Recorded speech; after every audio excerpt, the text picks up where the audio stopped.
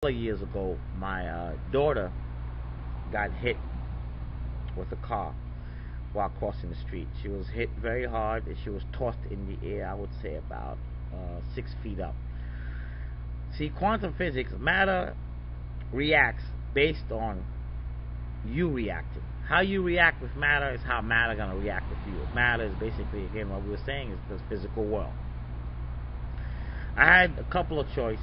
When I was looking out the window and I saw a car hit my daughter real hard, tossed her up in the air, I had a couple of reactions. My first reaction, I thought, was to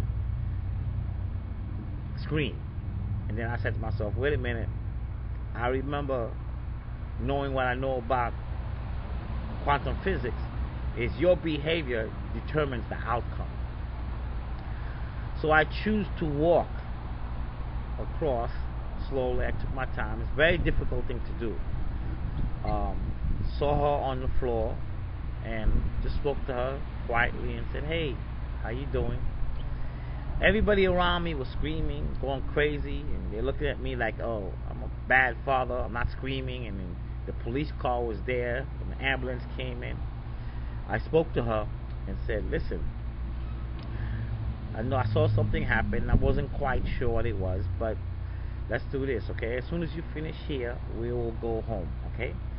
Everybody looking at me again like this man has a mental problem. He should be going and going crazy. So we went to the ambulance. She went inside the ambulance, went to the doctor, took her to the whole emergency room.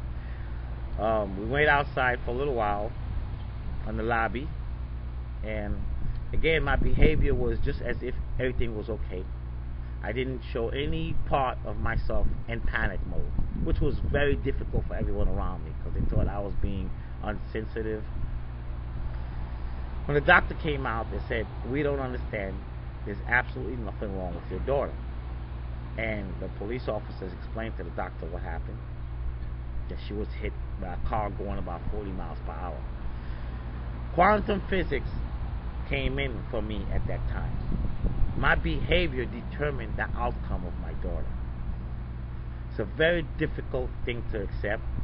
Yes, some people call it God, some people call it this or that. Nothing wrong with that. Whatever you want to choose that it is, what works for you is what works for you. But back to what I was saying.